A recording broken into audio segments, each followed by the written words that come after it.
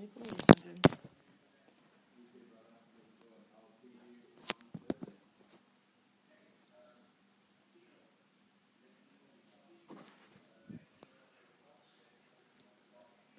Marina, hello.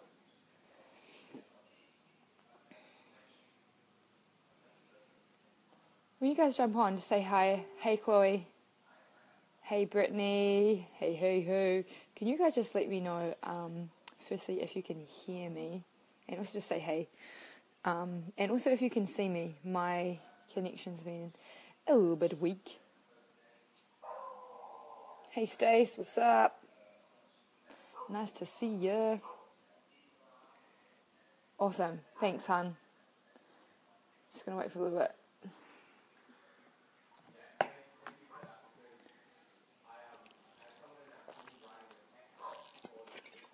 Okay, cool. I've just changed the router, so I'm hoping this is a lot clearer. I felt really emotional this morning. I've just been doing a live stream in our tribe and around this exact topic, and could feel like, it had a good cry. Just realizing how hard I've been on myself lately, like the pressure. I felt like a whole lot of pressure.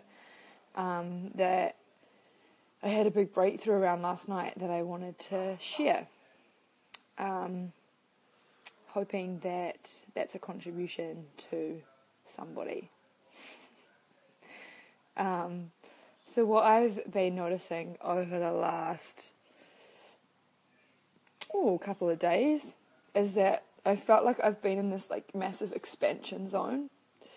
And so what I mean by like expansion zone is I feel like shit's been changing up. I've been noticing like overwhelm pop up. I've been noticing myself go to make Andy wrong about stuff. I've been noticing wanting to hide out, which is why I'm jumping on here, because that is not my commitment. And for me, and let me know if you guys can relate to this, that when I'm going through like a growth phase, like our business is growing a lot right now. We're having new people coming into the tribe every day. Our relationship is growing. We're exploring new types of, hey, Brittany, I've got 2 Brittany Willis. Whoa, you guys, and it's spelled exactly the same. Wait, hold on, is this the same person? We're in our relationship exploring new types of commitments to each other, new kinds of communication, open communication, communicating differently within our business. And I felt stretched. I felt super stretched. I felt like there's been 2 things kind of going on. Like I could really stick with the feelings that were coming up of fear and overwhelm and like anger, and not make that wrong, or I could go to hiding out and making people wrong and giving up on myself and buying into the overwhelm and like letting go of commitments and stuff like that and then staying small. And this one is something that I've done a lot in my life.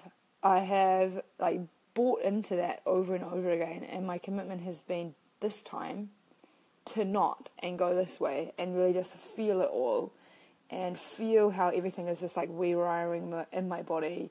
And I have noticed some shifts, and what I've noticed is that I've still been putting a fuckload of pressure on myself. Like yesterday, I could just feel this really heaviness in my body. Hey, Harmony. I think I reached out to you yesterday. Nice to have you on here. Just say hey when you jump on in. I felt this heaviness, and I've noticed that there's like been a part of me pop up, and I could hear the voice that's been in my head being like, you're fucking up. You're not doing enough yet. You're not. Hey, Jeanette, nice to see you. You haven't done enough for your business. You've not done enough for you in your relationship. You haven't done enough exercise. You're not eating right. You're getting spots on your face. You're not sleeping enough. You're not. And like, I call it my, hey Chelsea, nice to see you. I call it my, actually Chelsea, you'll know this really well from, we used to live together when we were at university. I call this my 21-year-old self, who, when she was going through a lot, depression, anxiety, had so much fucking judgment towards myself. Like, nothing was ever good enough. I would eat salad every day. I would run every morning to make sure that, I wasn't putting on weight. I would study 24/7 so that I wouldn't fail my exams. I was terrified of going out at night in relationship with other people, especially going out partying, going to 21st birthdays and stuff like that, because I'd compare myself to others and be like, whoa, she's so gorgeous, or she, like, her dress is better than mine, and blah, blah, blah. And there's this part of me, this 21-year-old, who has so much judgment towards myself. Like, nothing was ever good enough. And it was painful. I experienced a lot of internal pain. No one actually knew that on the outside, really, except for maybe one or two, because I had like a face up to the world, like that everything was okay. And I was just noticing this yesterday, that there was that part of me kind of popping up, like just bringing so much pressure, so much judgment.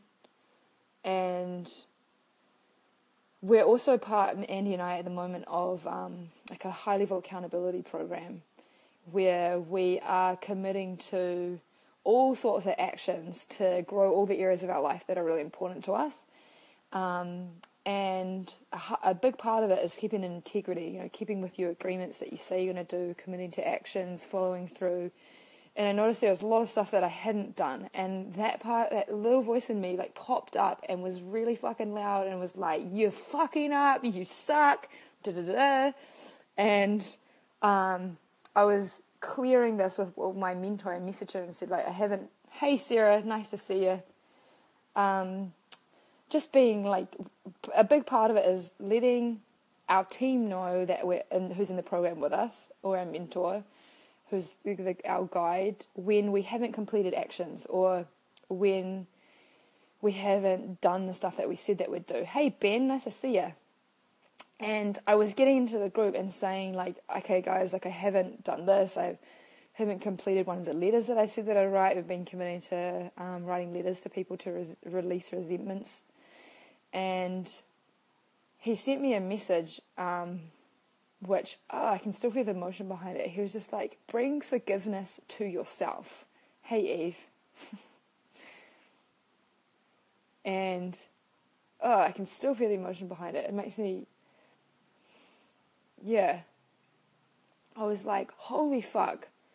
Like, I'm doing so much. And Ben, I want you to hear this. Like, I'm growing a team in our business that I've never done before. We've got 3 people working for us from the Philippines. We're growing our tribe. Like, I'm fucking out of my comfort zone a lot. And hey, Ellie,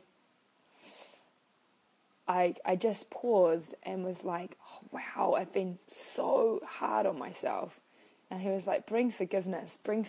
You are, all is okay. And I could feel myself this morning as well, just all the emotion that comes up behind that, because it's like the little girl in me, or the 21-year-old who still is holding on to some of that pain and some of that you're not good enough.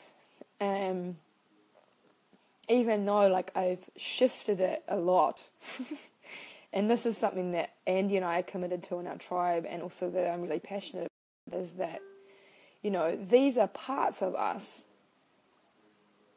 that won't go away completely. We're a human being, and that means experiencing the human experience. And for me, that has been a part of me that is critical sometimes. And I was just like, last night and this morning, just sending myself so much fucking love. Like, when I have realizations like that, going into a real space of self-love and just speaking to myself really kindly, just saying, Katie Pie, like, you're okay. You're doing a really, really good job. And like tears kept on coming up because it was like that part of me, the 21-year-old, was like, thank God, can you please give me a break? Like, because what I know, and this is something that I've done my whole life, is actually the driver a lot of the time. Hey, Greg. Just popping these notifications up. Like, ever since I was about 18, actually, you're totally younger than that. She's been the driver. She's not wanted to fail. She's wanted to make sure that she's the best. And even though at times that means that I'm putting pressure on myself, she's also done stuff for me. She's really helped me to drive my life forward. And so I'm speaking super conceptually here. This is something that I really find valuable, is to notice that that's the part of me, that 21-year-old. And Greg, we did some work when we were working together around stuff like this, is tuning into who is that feels the pressure within you. And within me, it was that 21-year-old, and she just needs so much love. She needs me to look in the mirror and say, darling, you are fucking beautiful. Thank you. You're powerful. I love you. And I'm just learning to do that more and more. Because as I go on my journey of creating a space, being a guide for people, helping people in our tribe, I forget that this does still pop up for me. And that it's never going away. And that I still need to have the devotion to myself to bring massive self-love, to do the work where I'm still feeling judgment. Because every time I go to a new level or experience something new, like she's there, just checking in and being like, hey, are you enough yet?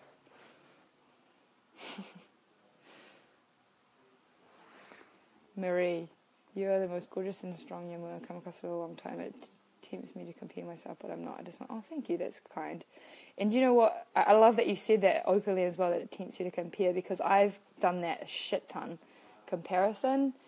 And when you see something in another, it's just because you have that within yourself. That's the only reason that you see it and recognise it. Thank you. I'm soaking in that acknowledgement.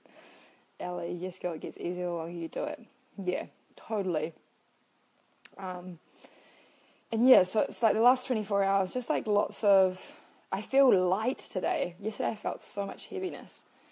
And it was really beautiful. This morning Andy was putting on, sometimes he plays music in the morning out of his like big beatbox thing, and put on this song about just love and connection. And I started just bawling my eyes out. He was like twirling me around our pavement here outside.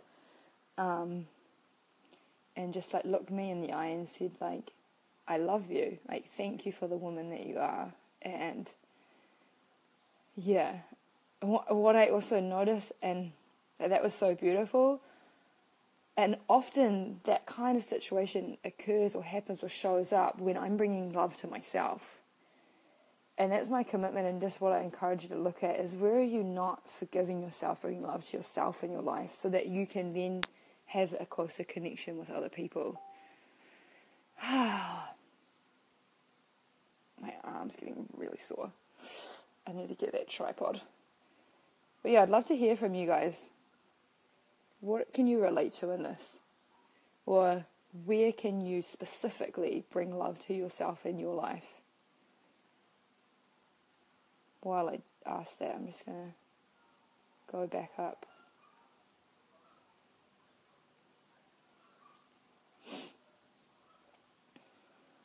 And also, if you guys are on here and this is something that you struggle with, this is not the reason why I did this live stream, but my commitment is to be supporting 2 more people in my one-on-one coaching, which is around this kind of work, like bringing massive wholeness and self-love to yourself, so that, because what I notice for myself and experience with people, we're always wanting to create like a new future, like, and move past, the things that have kept us blocked in the past. Like, no matter who we are, on some level, that's what we want, to create, like, a really cool, new and exciting future. But often what happens is that we're bringing all of the stuff from here, from the past, into the future. And so even though we may be thinking, or that's our desire, is to create a really clean and clear and exciting possibilities in our future, we're bringing all of this stuff.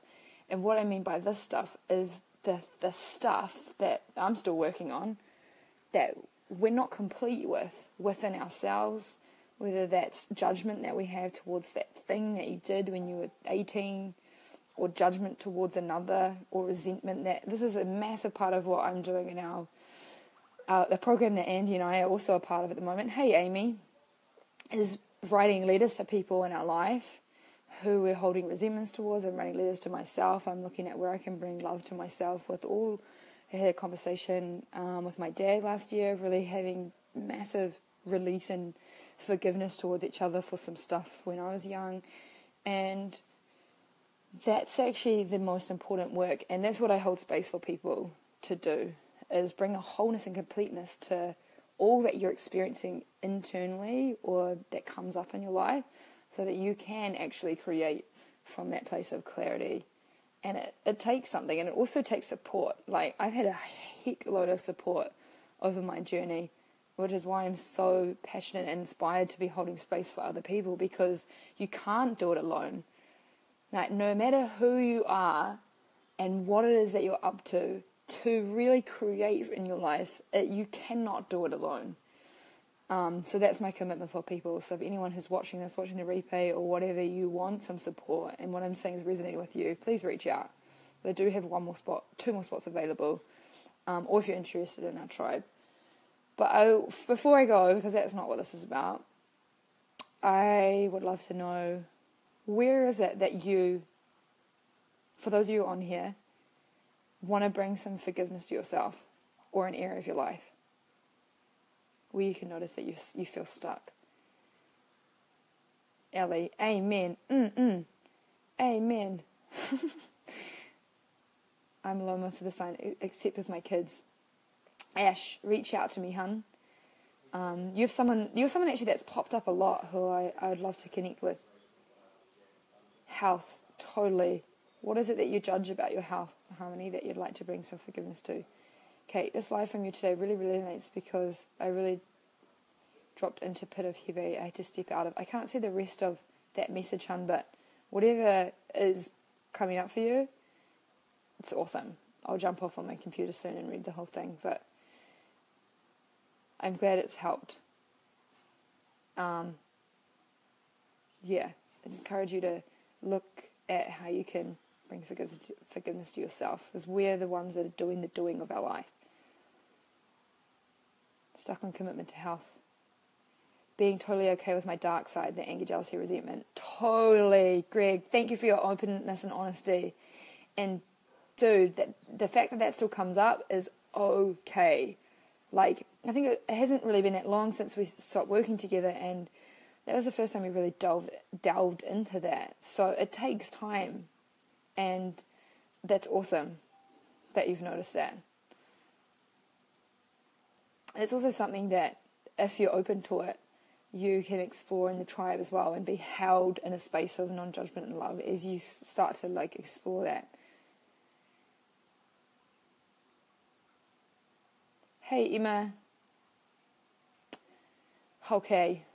So I'm not sure who's still on here, but thanks team. I actually have to jump off. Oh yeah, I've got a call in 15 minutes. But yeah, self-forgiveness. It's so important.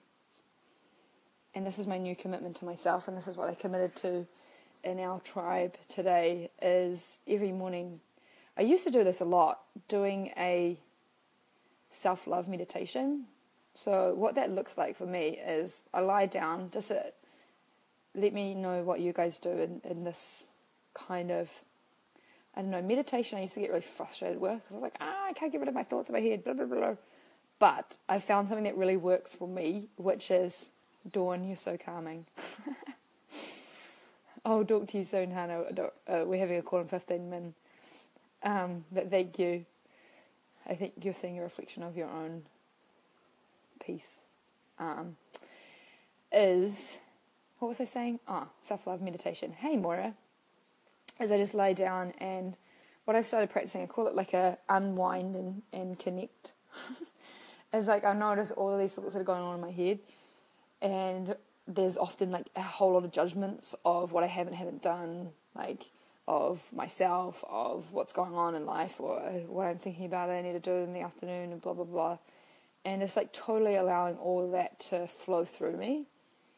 And this is something you can do at any time of the day, is just consciously noticing, there's all this stuff going on in my head right now, and I'm just going to kia ora, kiwi, and I'm just going to bring total love and self-acceptance to all of that. Like, I don't try and get rid of any of it. This is what I've been practicing lying down for like 20 minutes to an hour, is just being like, cool, I can think about that, or whatever that is that I'm feeling, I'm just going to feel that. If it's anger, I'm going to fucking feel it.